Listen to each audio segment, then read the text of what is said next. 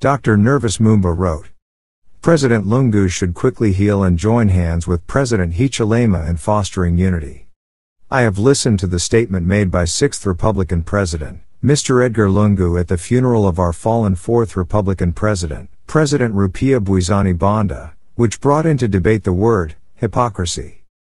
Last night, I could only post the definition of hypocrisy on my Facebook to give myself time to fully appreciate the meaning, and put it into context.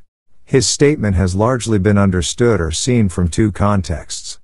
View number 1, that as Zambians, we are generally hypocritical in that there has been a growing trend of hypocrisy in the country, where people, especially leaders, are only appreciated when they die, rather than while they are still with us. View number 2, that President Hichilema is a hypocrite who has been allegedly saying good things publicly, and doing bad things behind the scenes as related to how the former PF leaders are being treated. Regardless of what President Lungu could have meant, we believe this statement has stirred up a lot of debate.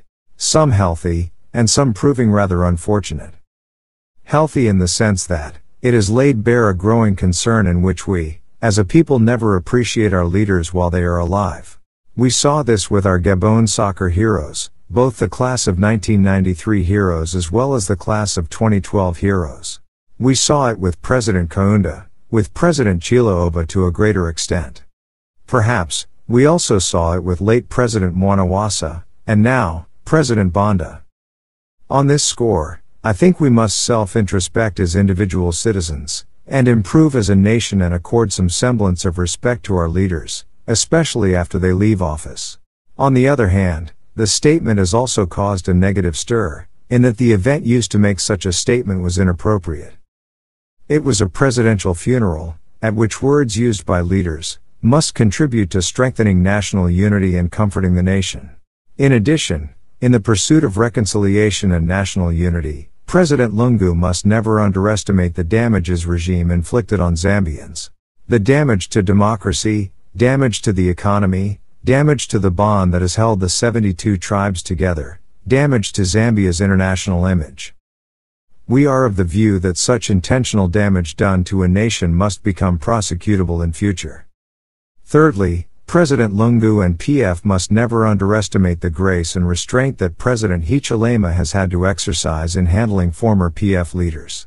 To President Hichilema, we applaud you for being magnanimous in the manner in which you have gracefully handled power, and the people that manhandled you.